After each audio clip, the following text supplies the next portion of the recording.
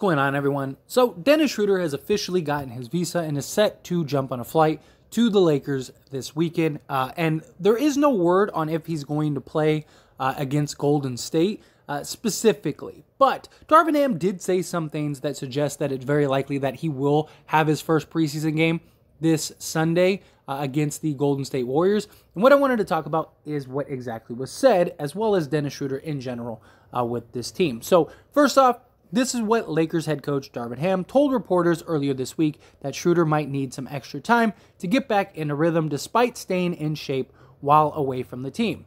He has his coaches over there that we communicate with. He's doing the best he can to stay in rhythm and to stay in shape, but it's nothing like NBA basketball, being in an NBA setting. So once he gets here, we'll be able to just throw him right into the deep end of the pool and see how he responds. So right then and there, I really like the idea of just put him out there. Look, he's played with LeBron, he's played with Davis, he's familiar with it, he knows what they're expecting of him. I do like that he's still been conditioning, he's still been, there's been a communication with his coaches in Germany, as well as, Darvin Ham and the coaching staff here, so they can kind of work on the things that, that they wanted to. Obviously he's not going to be able to just immediately click with everybody. It's going to take some time. We just saw Walker step in and had his first preseason game, and he had moments of brilliance and he had moments of just, okay, this is a guy that hasn't played in 2 weeks. But also was later added, but Dennis is a high-level player, super-duper competitor, and takes great care of himself. So it should be a quick turnaround with him getting into rhythm. However, Schroder did play for Germany in the FIBA European Basketball Tournament over the summer, averaging 22 points, 2.3 rebounds, and 7.1 assists. So he may prove to be better in rhythm than Darvin Ham expected. So again, Dennis Schroder, that is a huge positive. That it's not like he's just been sitting on the couch all year, right? It's not like he's just been all offseason just kind of, just doing nothing. He's been actually playing games this entire offseason and made it all the way, right? And so he was very good, very, very just a standout over there. And many people wanted Schroder, and Schroder even said, I had many suitors, but I wanted to kind of correct the mistake that I made with the Lakers in the past. So nice that we got Schroder back. Now, I think he's going to be immediately a huge impact guy. I don't really think that it's going to be hard for him to get into the swing of things with this team. Because one, like I said, he's already played with LeBron and Davis.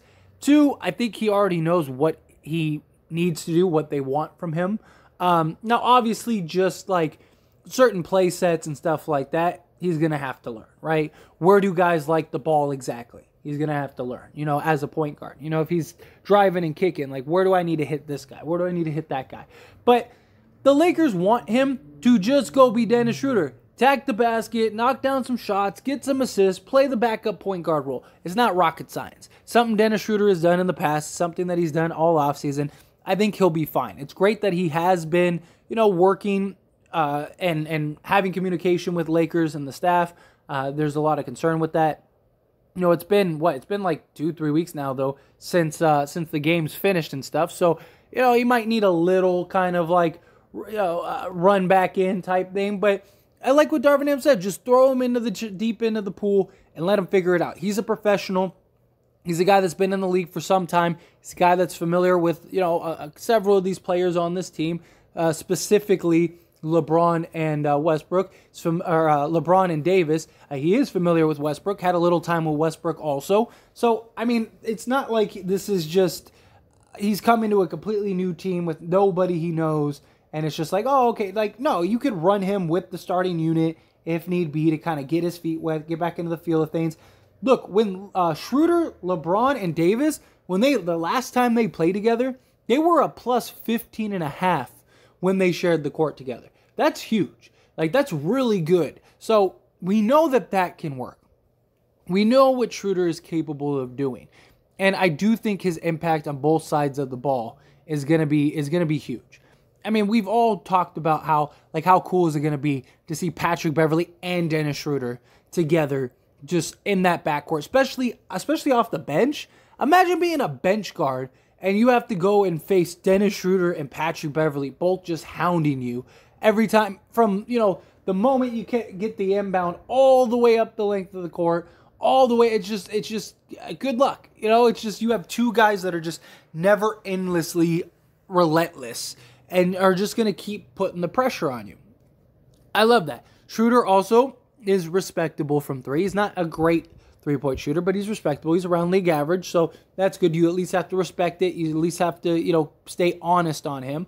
He's a guy that can get to the hoop, create his own shot.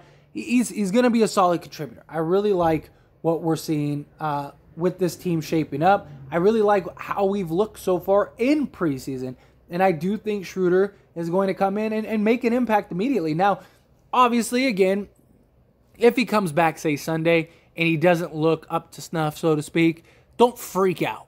It's his first game back from being stuck in Germany for the last, 2-3 weeks. So it may take him time to get into the swing of things, especially depending on how much does he play with LeBron, how much does he play with Davis and everybody like that, how much does he play with the guys that he's familiar with.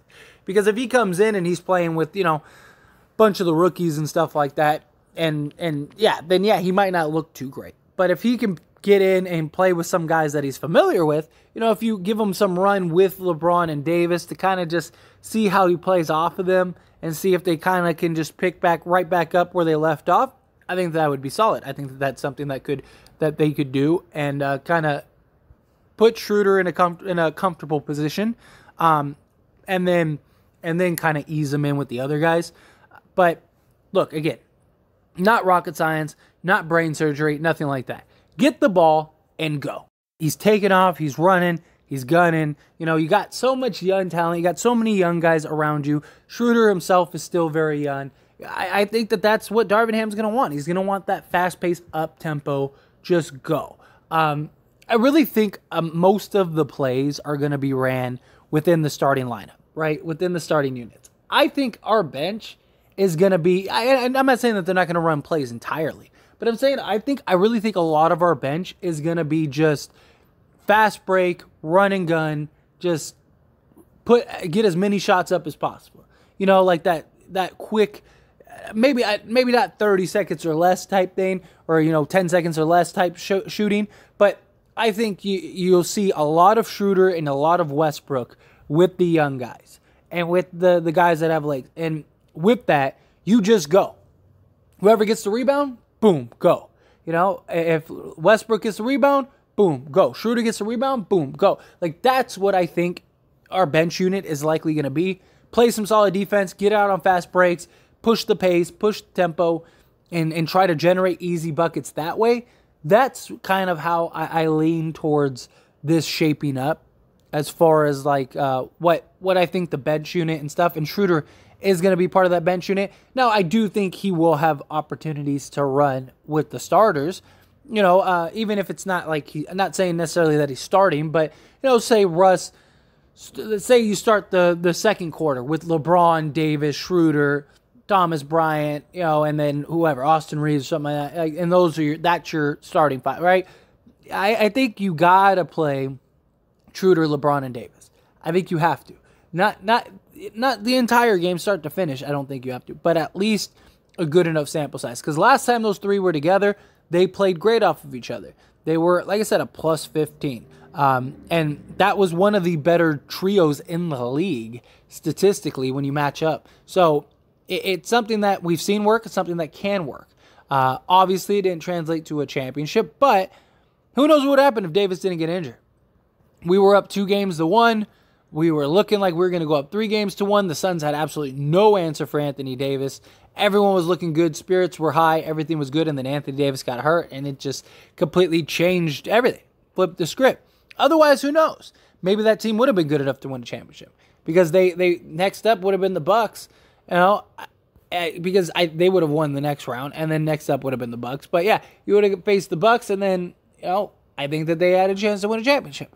But that's just me personally. And anyway, I think Schroder is going to be fine. I think he's going to come in. I think he's going to get right into the swing of things. But those are my thoughts and opinions. And as always, I pass the question on to you. Let me know yours down in the comment section below. What do you think? Do you think, Schroder's going to come in? Easy money. Just throw him in. Let him figure it out. He'll be fine. Or do you think, no, take some time, run a couple of practices with him, kind of get his feet wet, and then just see what happens? however you feel, good, bad, ugly, somewhere in between. Whether you think they should just throw him into the deep end, or give him a moment to work it out before he just boom dives in.